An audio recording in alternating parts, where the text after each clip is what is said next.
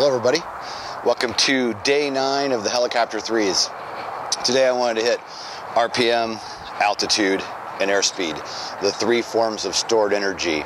I shot a short video on that a few months ago and I wanted to hit it again because to me this is one of the most important things when you're out flying the helicopter or flying any aircraft.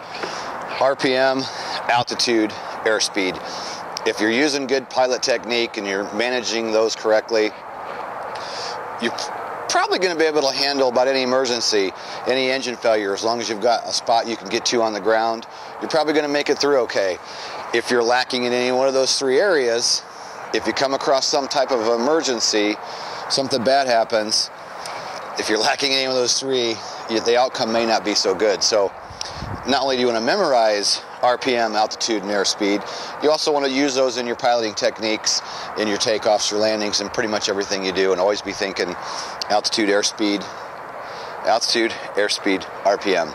If you have all 3, you're having a really good day. So thanks for stopping by. I'm back home at C65 on a beautiful January evening. It's unbelievable the weather we've had. So stay tuned. See you tomorrow. And as always, please share with your friends on Facebook and Twitter. Hit the like button, hit the share button, and we'll see you all tomorrow. Thanks.